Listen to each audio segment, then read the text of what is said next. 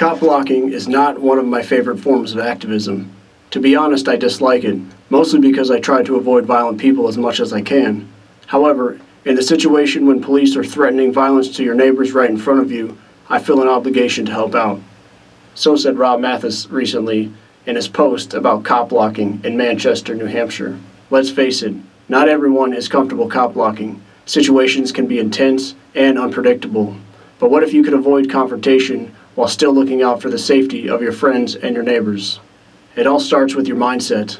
Some detractors will try to paint cop blocking as rabble-rousing or just looking for trouble. But if your primary concern is for the safety of others, as it should be, you will know that you are not looking for trouble. Knowing that you are in the right puts you in the correct mindset to avoid confrontation. Consider how the following 4 tactics might make cop blocking more comfortable for you. First, don't approach the scene. Yes, it is truly heroic to do something like unarrest someone or to physically interfere with a police employee abusing a victim. But if things haven't turned that severe yet, your mere silent presence can do a lot to deter any violence from even arising. Stay back. Stay silent if you wish. You don't need to get involved. By simply making your presence known and putting your eyes on the situation, you are already making the statement, "I am an eyewitness and you are being watched." Second, use a concealed camera. We've seen that police employees sometimes get enraged at the mere sight of someone openly filming them. Using a hidden camera instead can ensure that you still get to capture the truth of the situation without incurring yet more aggression. Take caution that in a few political boundaries, the self-proclaimed rulers declare that using hidden cameras is wiretapping. If you reside in these areas, evaluate your own risks before using a hidden camera. Everywhere else, hidden cameras can take some tension out of the situation. Third, go with friends. If at all possible, cop block with several or many others. There is strength and safety in numbers.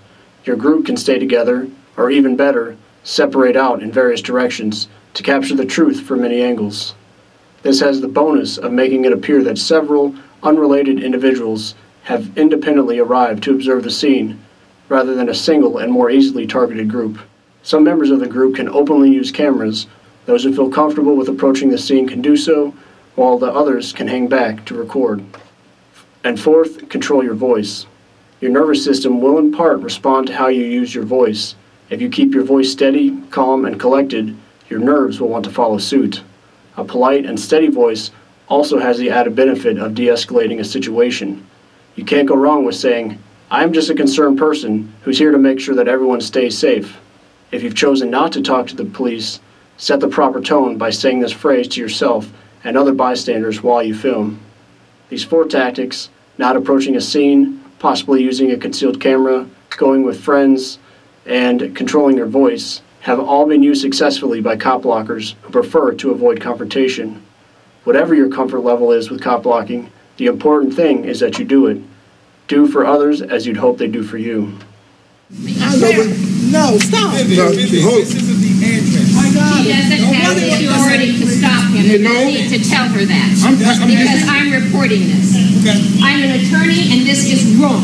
Now please leave our neighborhood. Come on.